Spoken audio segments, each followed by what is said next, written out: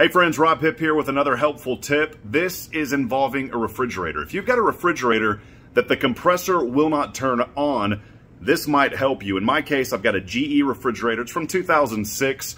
We're here in 2022, so about 16 years old or so. It's worked really well. I use this one out in my garage, and we had an issue where the power went out while we were gone around Christmas break. I came back, I had ice cream, everything melted inside of the freezer, and I thought, man, something's going on here with this.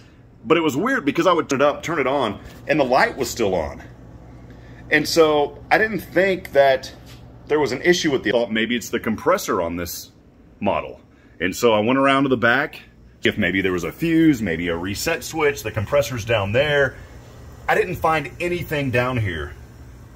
Just for a reference, this is a model, I believe, GTS18XC.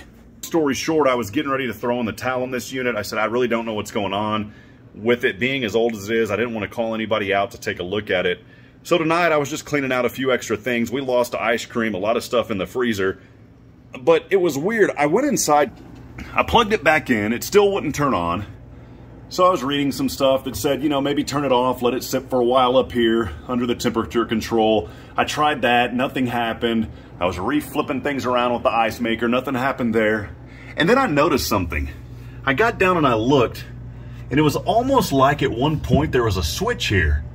You can kind of see how stuff looks a little broken there. Maybe there was a switch there. So while I had it open, I literally took my finger, pushed up in here, and heard a click, and guess what? Everything came back on. The compressor came on, the freezer started working, and now everything is working. So maybe in your model, look where your temperature control is and see around if there is a switch. Again, for me, it was right up under here.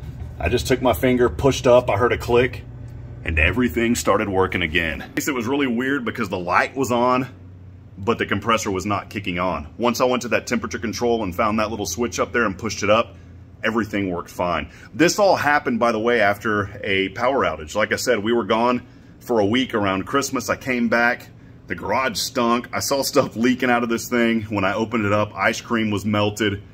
And hey man, tonight, you know, we fast forward a few weeks, now I've got a working refrigerator back in the garage again. So again, just look for that switch. This on me was a GE model. That fixed it for me. I hope this helps you out. Share your model with us. Share your comments and let us know what you did to fix your refrigerator if you had a similar issue. Hey guys, I hope this helped. As always, I like to provide videos. Please make sure to hit that subscribe button. Trying to reach 1,000 subscribers on my channel. We'll see you, friends. Have a wonderful 2022. Love y'all. God bless you.